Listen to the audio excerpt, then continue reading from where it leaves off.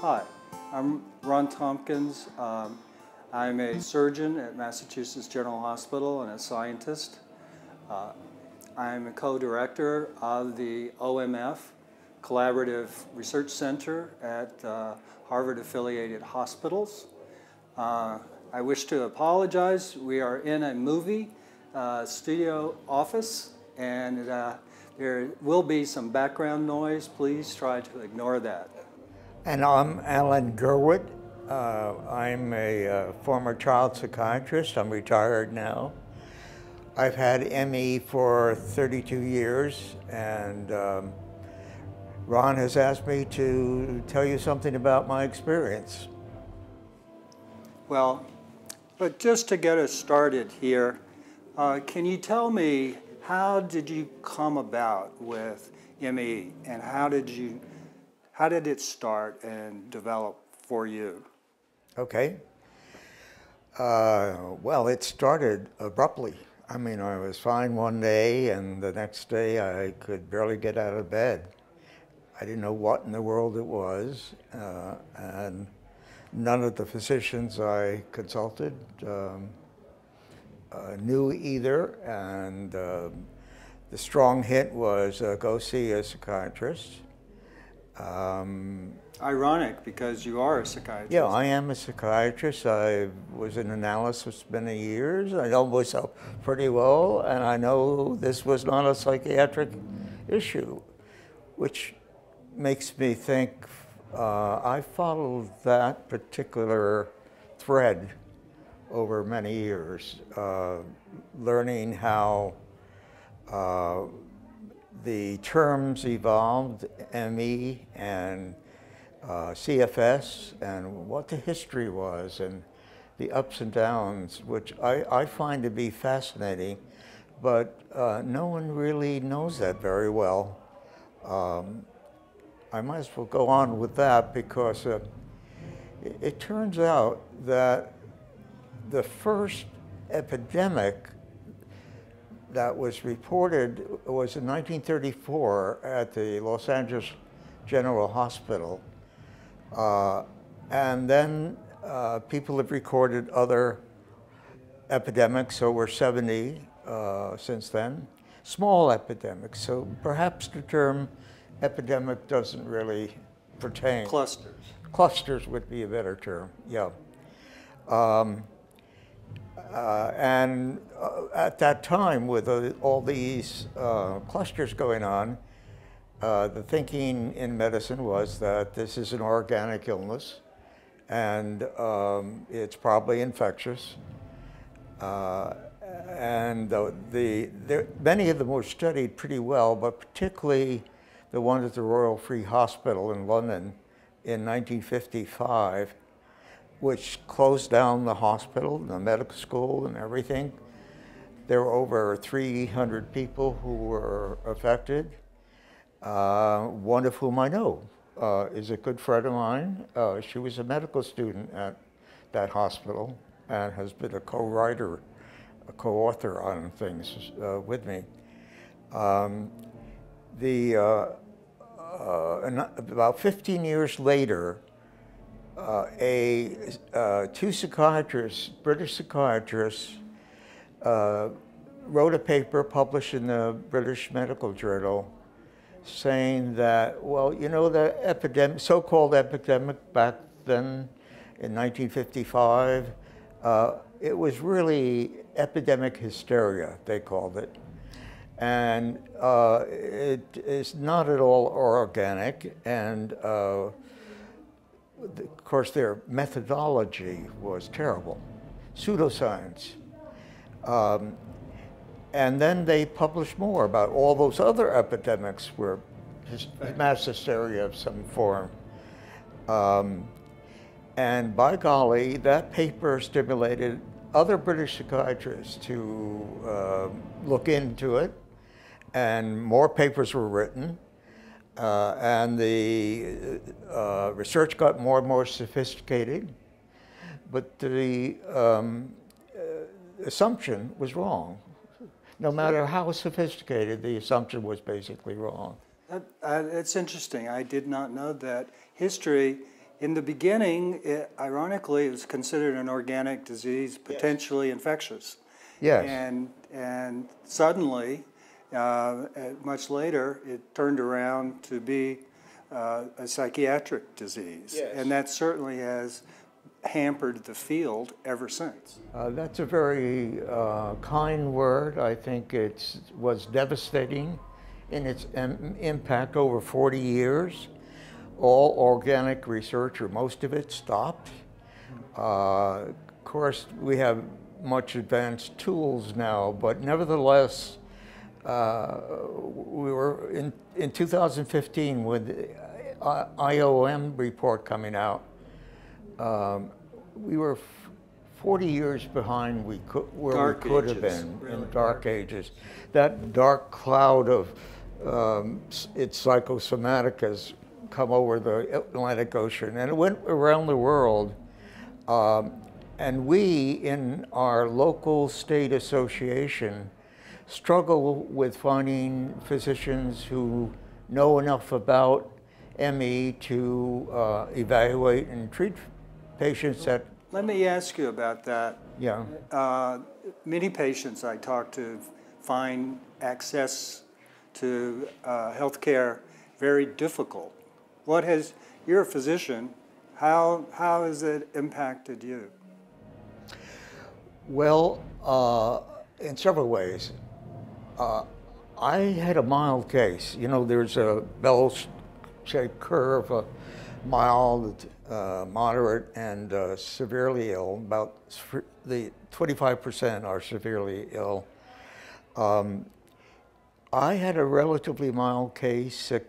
Occasionally it turned moderate, a little higher level, but basically I was able to see patients, do my work. I had a reduced amount of time, and weekends were just rusting up for the week. But I was still able to do some work, and then there were two events that really made me turn a corner on this.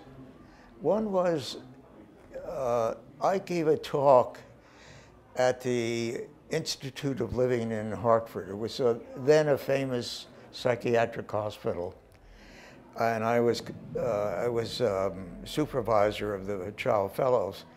There was a physician in the audience, and I didn't know him before, and he came up to me afterwards when I talked about the little bit that I knew at that time, and said that he thinks he has ME, although it was then called CFS, and he's having a really hard time struggling. He was an obstetrician, and his practice group was getting very nervous about him. And he was very sad about that and very confused about what really did he have. But my talk had helped him to know. And then I had some telephone contact, but 2 months later, his practice group kicked him out of the group. And just viciously so. It was just harshly difficult. And I had left Hartford about that time to come up to Boston, and I heard from his wife and from someone else in the Hartford area that he had committed suicide. Oh my. And I was struck by that, how horrible that was, how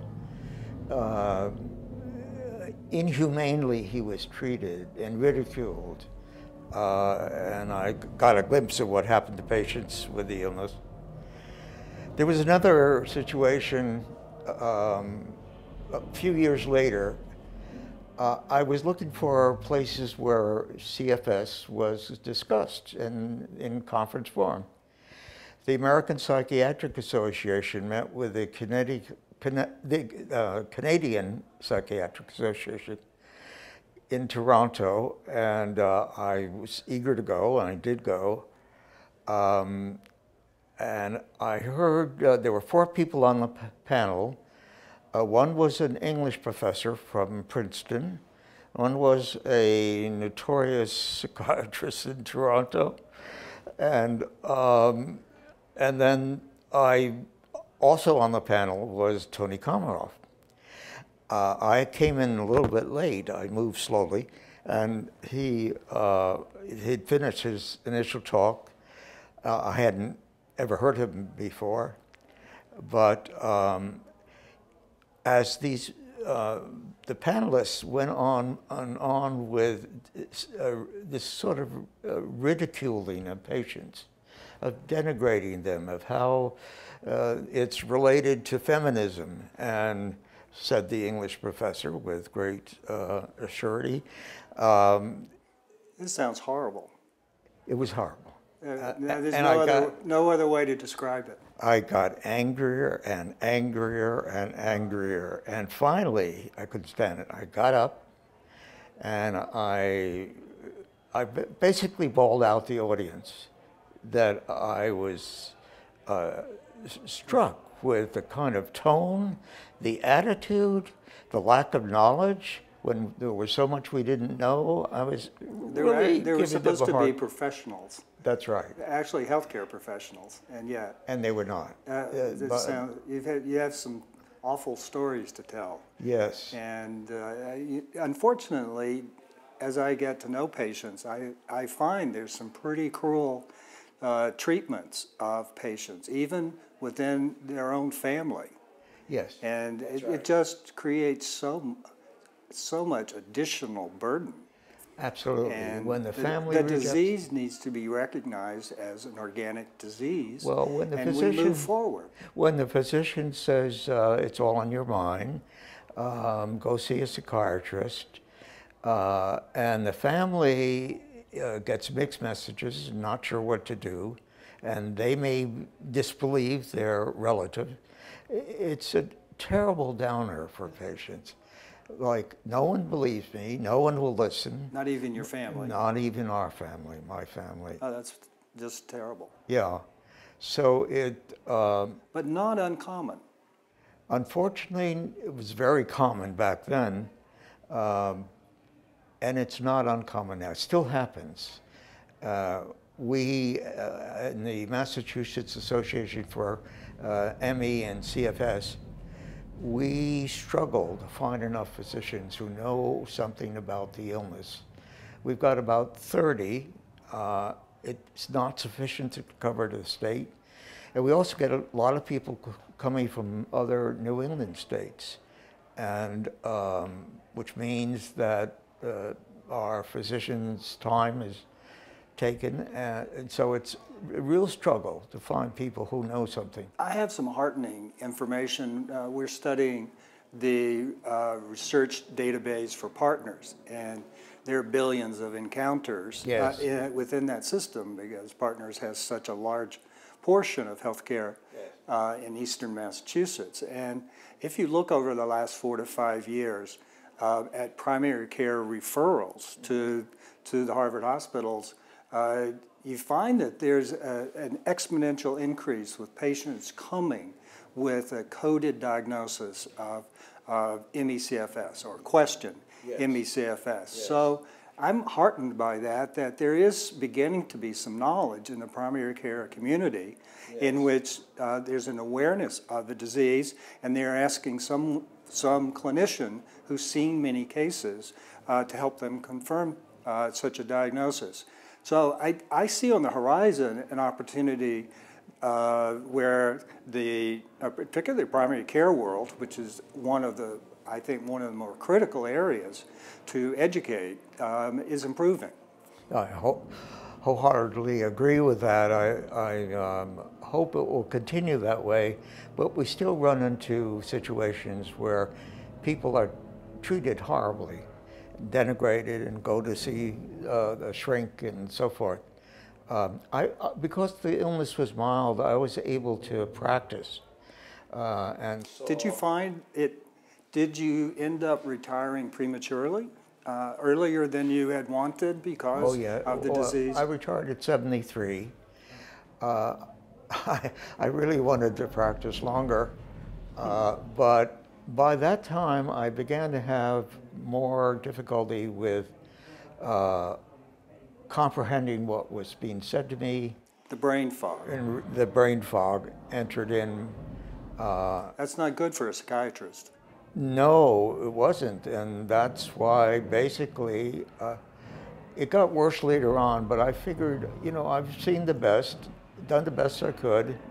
I saw almost 100 patients with ME from all over the Northeast, and I thought it was a time to quit. Problem is, I shouldn't laugh, there are very, very few psychiatrists who know anything about ME. There are very, very few, even fewer pediatricians, I think. And so that I hung in longer than perhaps I should have, because there was no one to replace me. Let me ask you, did you find things that helped? You had a mild to moderate case, so I assume you had some flares, some better times and some worse times. Did you find anything that would help, or things to avoid that clearly made it worse? Or how did you cope with this? If I went beyond what's called the energy envelope and did too much for too long, that was not good. You paid a price. Paid a price in two ways. It's like I hit a wall, and my mind was not at all functioning well. I guess the other way is that it took a while for that to lift, and so continuity became problem. So I was very careful about my schedule, became more careful about it, and not became rigid and knew where your limits were. Yes. Yes, and I've gotten better at that over the decades. I've had it for I know the years don't help. Yeah, but going back for a moment, the two incidents of my acquaintance Joe, the obstetrician, and that incident in Toronto at the APA, where, by the way, Tony Komaroff spoke up for yes, they did a wonderful job. I found that with time, I could diagnose people pretty easily in my practice. There are, of course, people with a different pattern, but most of people had a pattern of symptoms and progress of the illness in such a way that it was quite recognizable. And once I knew what questions to ask and what to look for, I didn't find diagnosis, I think, difficult at all. You had to know the illness in order to do the interview. You have to take a much more intensive history, including from birth on. And as a child psychiatrist, I was very used to a developmental history, and so I could do that comfortably enough. So let me ask something that's important. I think that anyone listening to this conversation should recognize if they don't have the disease, it can, anyone can get this disease. That's right. And completely suddenly or over a time period. And so we should all be thinking about this because it could happen to you. Also, I had the lucky advantage of contributing as an author to 3 primers. We did one just on our own at the Mass ME CFS Association, which we did in 1992. It was pretty early then, but it went all over the world on our website, and I began getting calls from Spain and Italy and just all over. It was, and I couldn't really help very much at that time. But it became clear that patients reporting to us were saying that the physicians seemed to be more open to the possibility that this was an organic illness. And with that, we decided we needed to give physicians information, basic information, because there was nothing out there that collectively brought things together. So the association did a primer, as I mentioned, and then a group of us happened to get to know one another, all of us experienced with ME or with family members with ME. And we did an adult primer for the International Association for ME, CFS, and for internists, neurologists. And then we did, 2 years ago, a primer for pediatricians. Let me ask you, the anxiety and frustrations that a physician has, it was mentioned in our conference today that they like to make an affirmative diagnosis and then based on that diagnosis provide some kind of treatment plan with the patient that's appropriate to the diagnosis. And in this particular case, there's tremendous anxiety and frustration because the diagnosis is one of exclusion for the most part, although there are case criteria. But secondly, even if you give that diagnosis, it's almost a sentence because there really aren't any known treatments for this. And so to a physician, that creates a lot of anxiety and frustration. Yes, well, I'm not quite sure I agree with you that there are no treatments. There's no curative treatment, right. Nor is there any medication that will bring about a cure. But you can treat symptoms. Yes, and that's what really saved me and many other people. Handling the sleep disorder, enabling people to have a decent amount of sleep, dealing with the pain. If they had autonomic symptoms with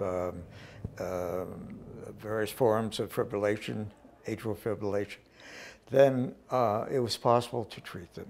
And that made a huge difference. The most important thing for patients I saw and have heard of since is to let them know what it is that they have. Right. And rather than saying, oh my God, my life is over, they said, oh, thank you. Now I know what I had. And that, it was just, it happened just every time. Just the acknowledgement. Just the acknowledgement that they weren't dreaming it up, they weren't crazy, was you very believed important. them. Pardon me? You believed them. Yes. And acknowledgement is helpful. That really troubled me very much, that there was so much disbelieving among the physicians out there, and not in a nice way, in a way that was really rude, callous, sometimes cruel.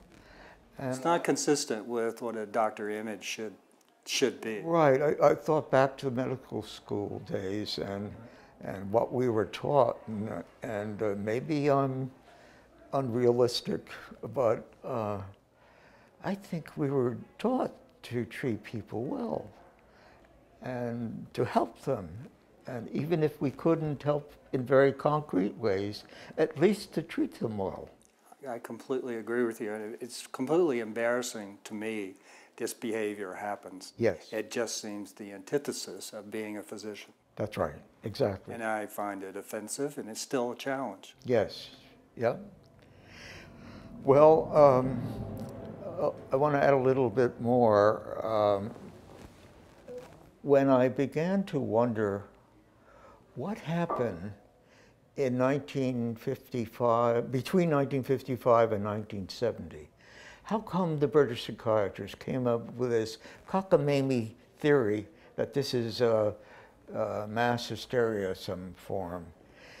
And then I've, with some others, have looked at the science, so-called science that they published, and they published a lot. But it was pseudoscience. Not many people have looked at it.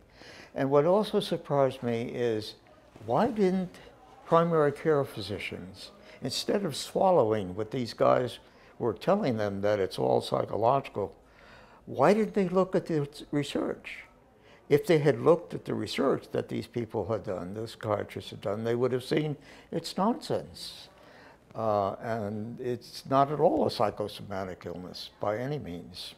I am not quite familiar with the literature during that particular time period, but nature abhors a vacuum, and in the absence of affirmative, high-quality science to challenge it, then I suppose individuals might just look to what there is and go with it.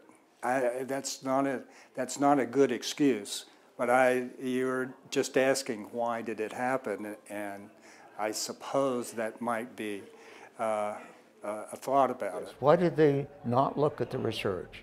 Why did they pay no attention to the few people who were out there who were still working on the organic aspects, whose voices were lost during this time? The IOM report from 2015 was a huge breakthrough. I wish it was more of a breakthrough than it was, but it was a significant document and spelled out in very direct terms what had been happening, how people were being treated, how there were not enough research funds, that we knew relatively very little, and it spelled it out in detail, and it gave us a kind of roadmap for what the future needed to be, what kind of research, and done how, so forth. So it's a major document. I want to wrap the interview up, but I'd like to do it in a positive way, and sure, so that the community has a sense of hope going forward. So you've followed this development of the disease over a very long time period, and it's affected you personally. So how do you see, since the IOM report, how research and things are progressing?